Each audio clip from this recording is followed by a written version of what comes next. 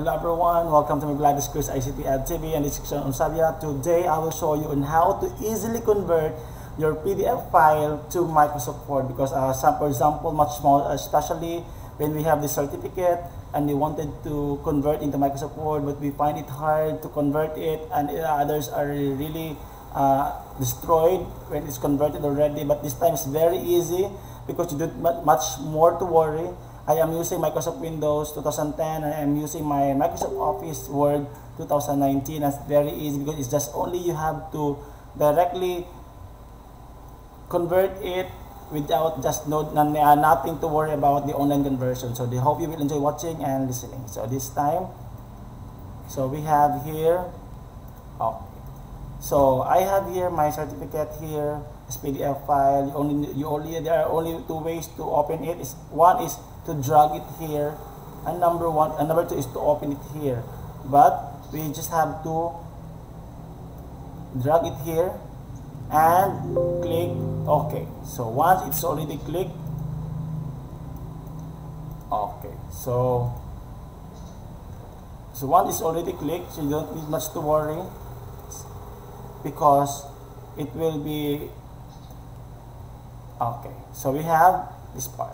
So in this way, it's already, so you can also click it here.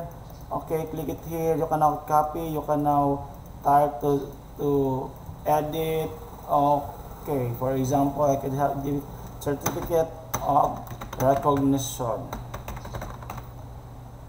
Okay, so you can also adjust the size if you want to. Okay, so you can adjust the color. Okay, so you have here Employee of the Month is awarded to Chris ICT Ad TV, or we can use as best, or so we have is a newbie YouTuber of the month. So just have our own appreciation on that little things.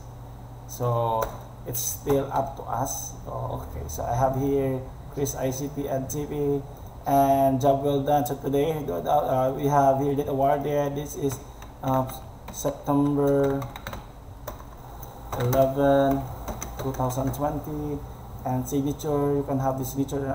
We have a lot of firms here, and that. But this time we already have your certificate and it's already for printing, so you only have to print it, and it depends upon if it's ready.